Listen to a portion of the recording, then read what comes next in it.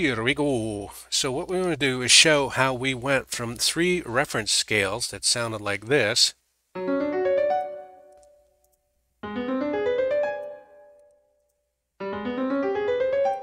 to a final four values of final composition called Loss of Illusion 3. Ladies and gentlemen, this is a recap of Composing for Change Part 54, Opportune Listen. In this episode, we re-entered talking about our kite metaphor, balancing, tightening, and loosening. We were working with picture ideas to make a composition called Loss of Illusion, and we feel like 3 now has a nice musical balance of parts that we use these pictures to inspire us. This was dots in a crowd, and the illusion we felt was that we think we're alone when we're in the middle of a crowd, or we think we're surrounded by a crowd when we're actually alone. And then veil over woman. The veil is the illusion that gets pulled away, and then we see whatever is behind the veil, or vice versa.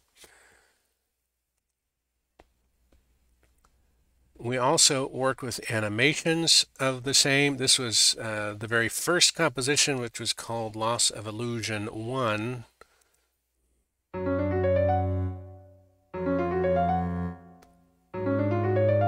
Which is where we played the scales, and then we played the cadences,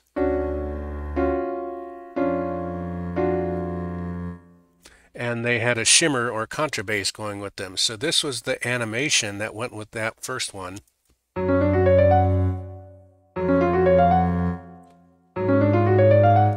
And you can see that we gave the shimmer contrabass its own underlying needle that kind of fanned out and spread, which again was the idea of an illusion or a illusory fog.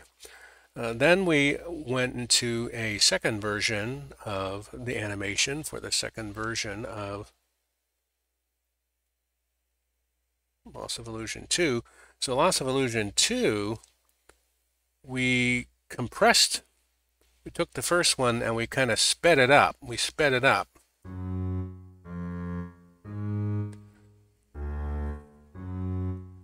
And we dispensed with the scales, and then over here we sped up the cadences.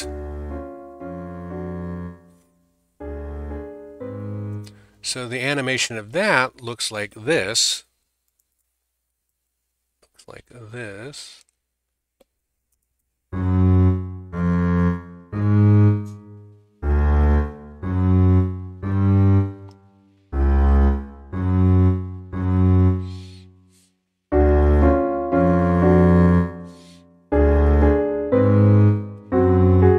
We could argue that visually, every time that purple captain's wheel thickens up, it covers up the white hexagon behind it. So there's kind of a top layer and a bottom layer.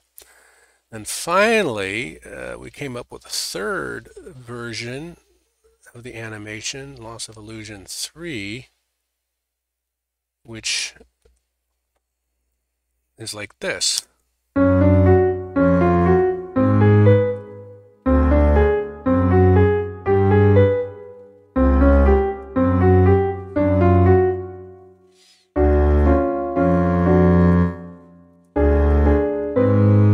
So you can see we took the two source pictures and put them into the animation, then we overlaid them with the blue sprite actor and a pink sprite actor as they switched back and forth, and we represented that music this way, Loss of Illusion 3. We went all the way back to our source scales and generated arpeggios for each chord and picked out a representative arpeggio.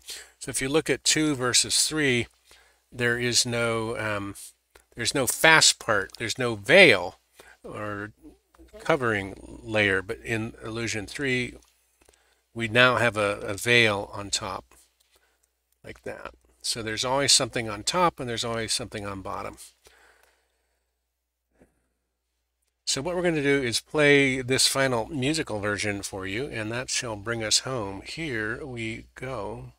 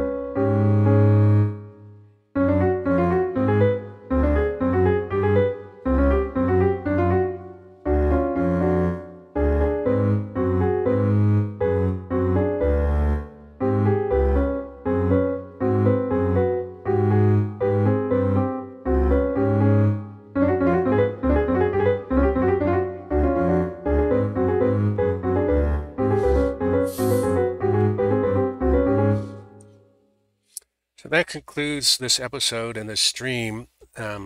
What we like about the work is kind of evolving through the 3 versions and the 3 animations and iterating with pictures and sounds. It occurs to us just now, there's another metaphor for the illusion by, as you notice, we sped up 2x and 4x here. Sometimes things go so slowly you don't notice the change, but if you speed them up, or for example in history, look back, you can say, oh, that's since 200 years ago and to 100 years ago. Sometimes things happen and we don't notice them because our perception is it's too slow. And you speed it up and you suddenly see what's happening. So our ideas for next time are to, well, basically we feel we're done with this loss of illusion. We really need to start working on our next presentation. There's some leftover video edit projects and our good old friend to be determined. Shout outs to Cruel Kitty, Jane Ziwa, Miss Cleo, and Silent Lurker. Tune in next time to see what happens. Do take care. Do come back and do keep on streaming.